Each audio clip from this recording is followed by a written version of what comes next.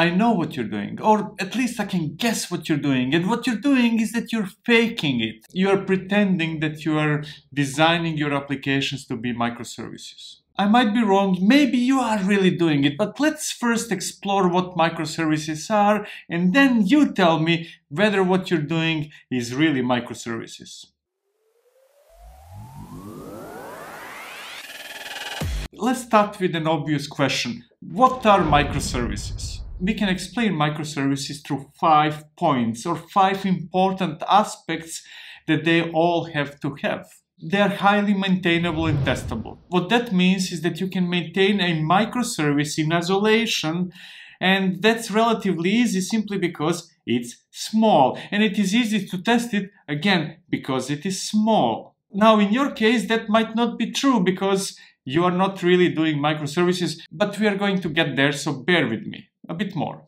They're loosely coupled, and this is important. That means that one microservice is not coupled with other microservices. Microservices do not depend on each other. They communicate in whichever way they communicate. They have their lives, and those lives are independent from each other. That does not mean that there is no coupling at all, but that it is very loose. They are organized around business capabilities.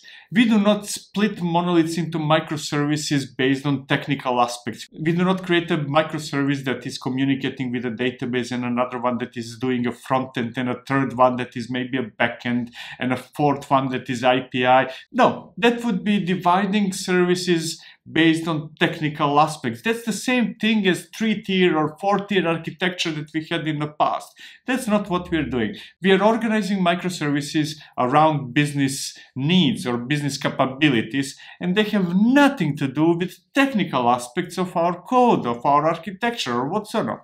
They're owned by a small team, and this could be the most important aspect and the reason behind microservices.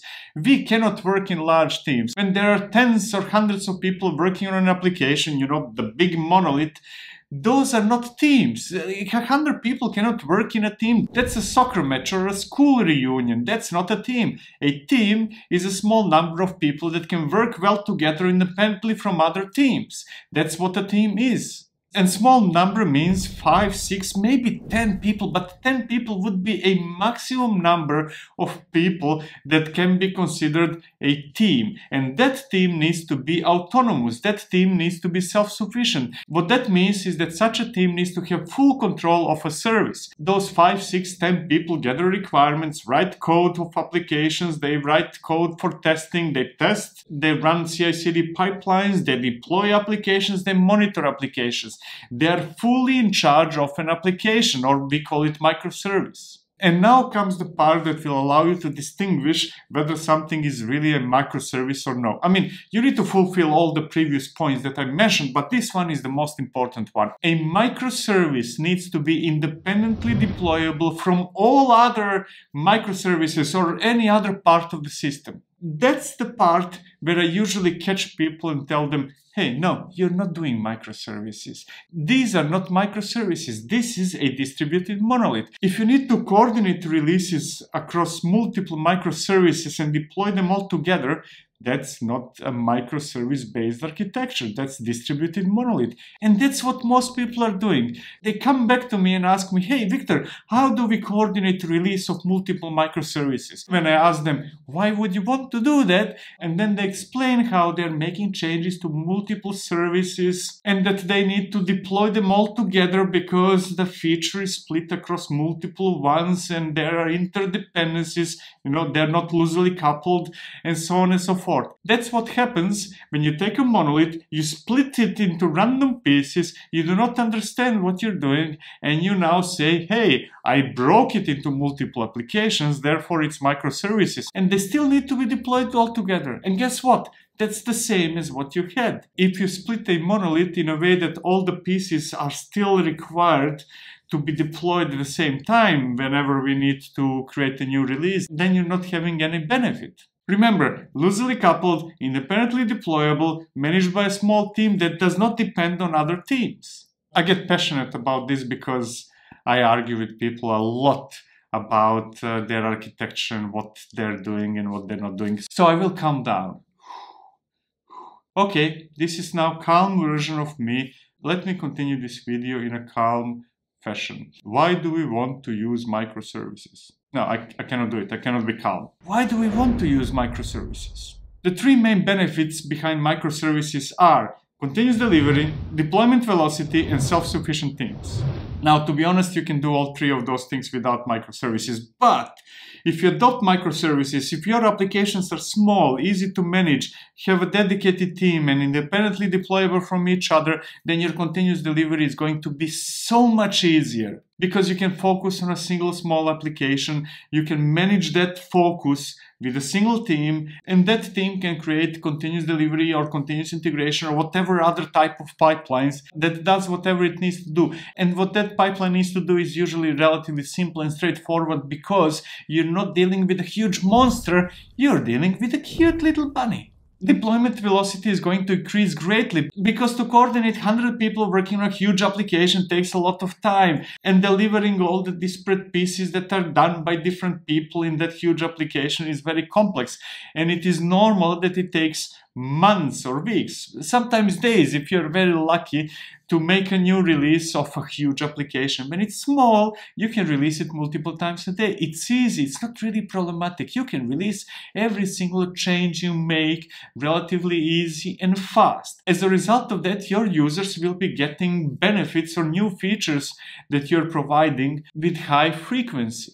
Finally, you can have self-sufficient teams. There is no need to open Jira ticket and request something from team A, and then team A requests something from team B, and team B goes to team C, and then you're handing over from one person to another, from one team to another, and you're trying to coordinate the madness behind having tens or hundreds of people working on the same thing. You have a small application and you can manage it with a single team. If there is a single benefit I would point out, that's that. Being able to manage something with only a few people that can work in isolation from other people because they do not depend on each other. Everybody can run at their own speed and deliver value as soon as they can.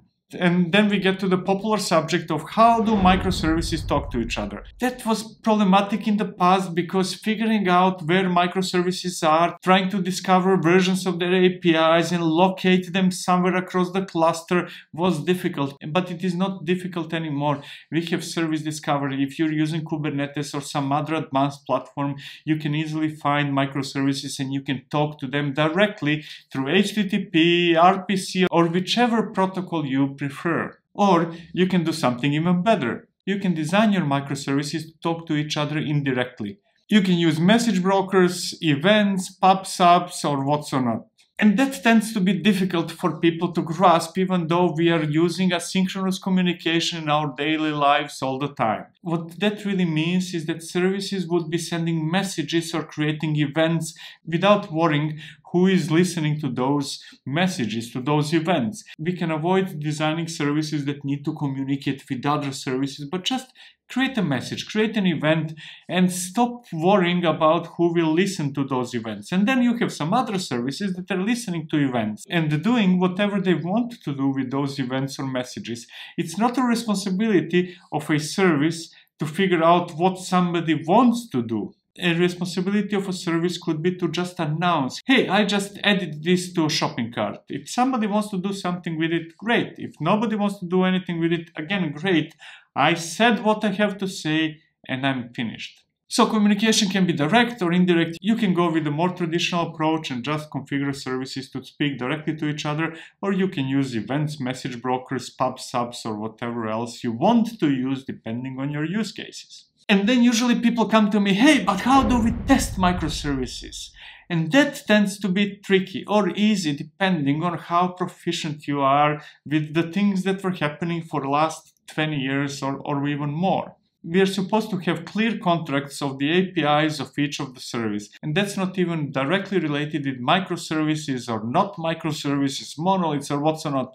Every API should have a clear contract that is probably, potentially, hopefully created in advance. Once we have those contracts, once we know what each API is, we can easily create stubs or mocks or other methods to provide simulations of those APIs. Once we have mocks or stubs or whatever we are using, we can test our services in isolation without having any other service running in a system.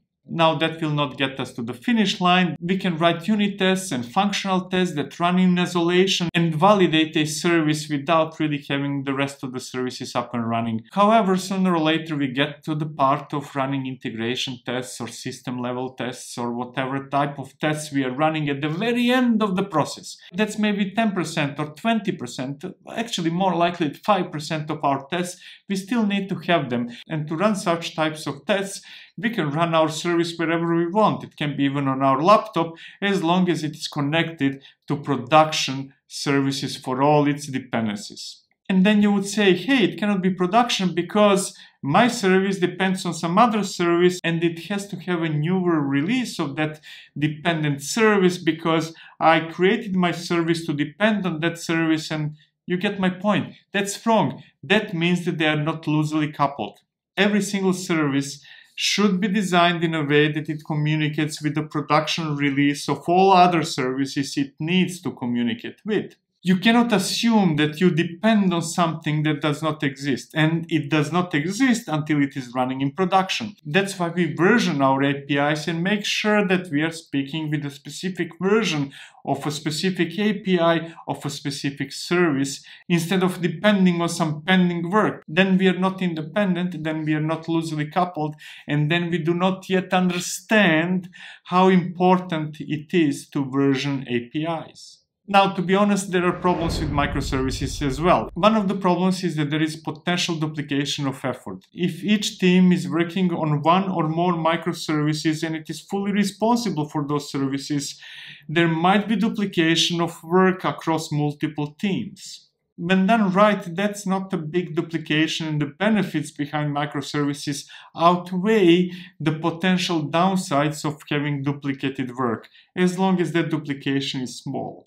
Now, if we find out that there is a lot that is duplicated, then we probably split our microservices in a wrong way. We should probably try to understand what is that big duplication across services and create a new service that will be used by multiple services to accomplish something, whatever that something is. Integration tests can be slightly more complicated as well, but that's not such a big deal today anymore because we adopted containers, we are running schedulers, we have GitOps. It's very easy to replicate an environment. It is relatively easy today to create a system where everything is set up just as it should be. So integration tests are not as big of a deal or a problem with microservices as it was before.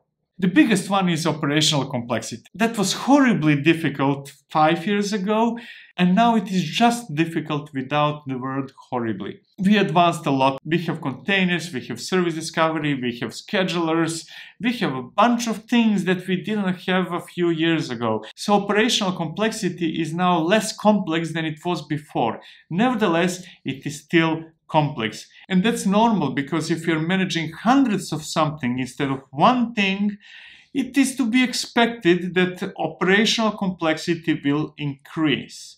The real question is whether that increase in operational complexity is higher or lower than the benefits we are getting with microservices. And you need to evaluate that for yourself because it really depends on the experience.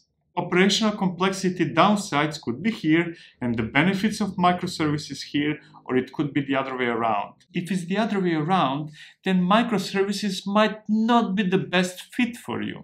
Maybe your system is small, so why would you break things into small pieces if the whole is already small? Maybe you do not have enough expertise in operations. Maybe you don't have SREs, maybe you don't this, maybe you don't that.